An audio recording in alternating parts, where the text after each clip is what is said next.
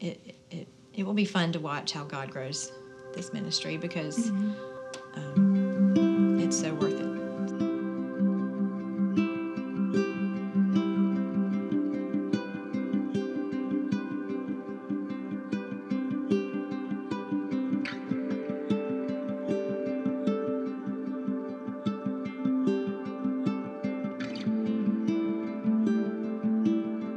In 2019 at FPC Douglasville, we recorded over 1.5 terabytes of content. That's 1,500 gigs, which is roughly 60 hours of footage. Lots of footage to chronicle God's story in us and through us. Tons of ministry, both here and afar. Lots of promos to get your attention, to invoke action, to offer opportunities to serve, care, grow, invite, and worship. Lots of videos to guide and secure our mission to sow seeds, to share the gospel, and to love our neighbor.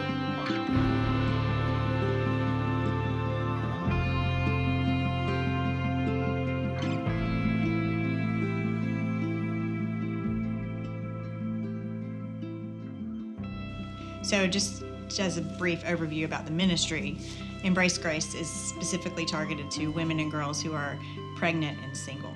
So it's a really cool opportunity to reach out to our community, to invite people in that may not ordinarily attend our church. Or any church.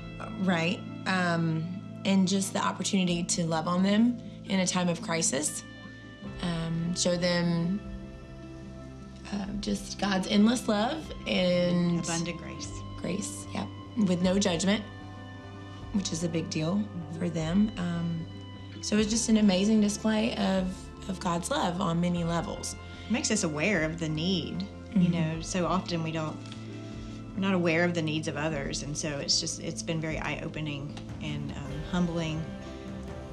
When you have to think too that not only are we impacting those girls' lives, but it can impact their child's lives down the road. It impacts their families, their friends who come to the baby shower and they see all of this love that's being just given out with no expectation in return. No expectation at all. That's right.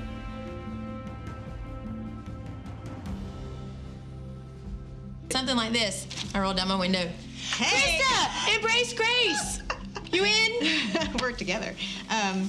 So, well, just to back up a little bit, I had first heard about Embrace Grace in 2018, January of 2018, 2 years ago, through social media or a blog post or something. And I had talked about it with Melanie Gibbs.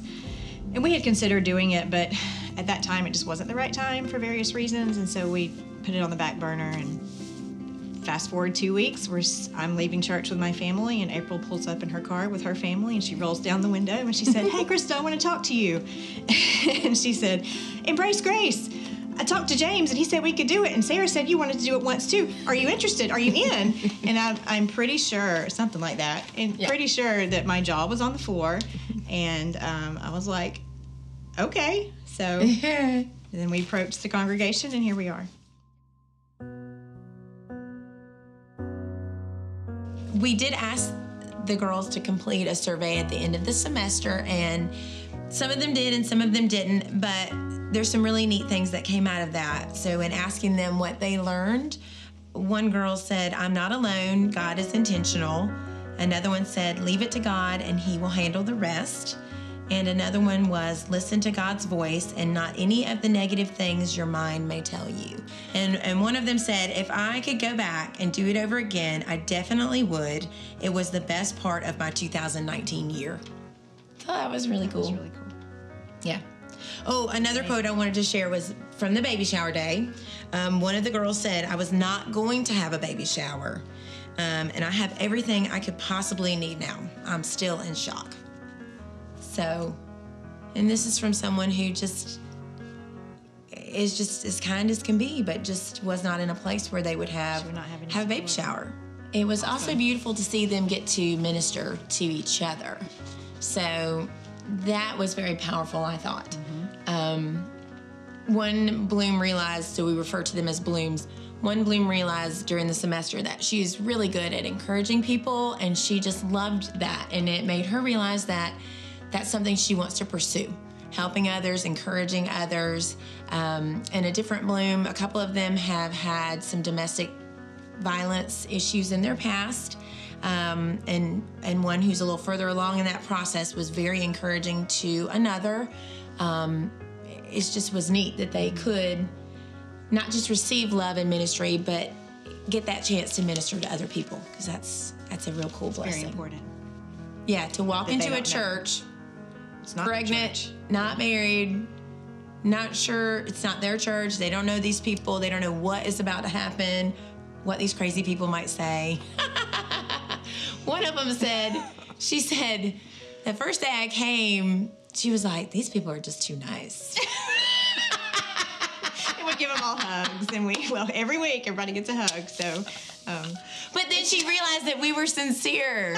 This crazy girl, that we were sincere, and they had trust in us. They trusted us. They realized that we truly do love them, and that there was no judgment.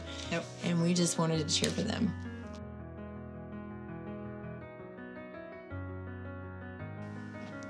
Thank you, church. Oh my gosh. Love you. Church, You're the best. congregation, you guys are out of control, amazing. You are what made it possible for us to show these girls God's unconditional and endless love. All those presents, the food you brought for breakfast, all the help at Princess Day, and really the like the shower.